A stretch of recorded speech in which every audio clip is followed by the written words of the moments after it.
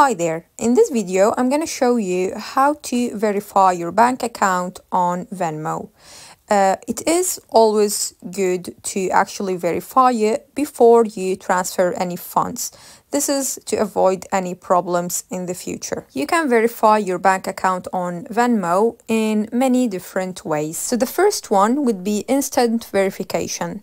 So Venmo uses Plaid to verify your bank account information and your bank account balance to check if you have enough funds to cover transactions.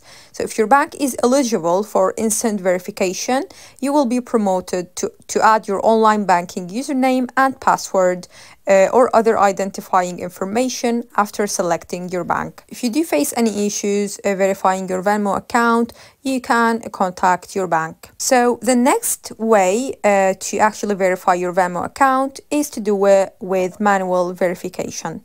So that means with micro transfers. So when you add your bank account to Venmo manually, basically Venmo is going to send you 2 small deposits and 2 withdrawals to your bank account, and this is to verify your ownership. So these micro transfers amounts should offset each other, so there is no net change to your bank account balance. So once that is done, you can go to the Me tab in the wallet section and tap on the bank you want to verify, and then simply verify it from there. So choose the verification method you prefer. Super easy and simple.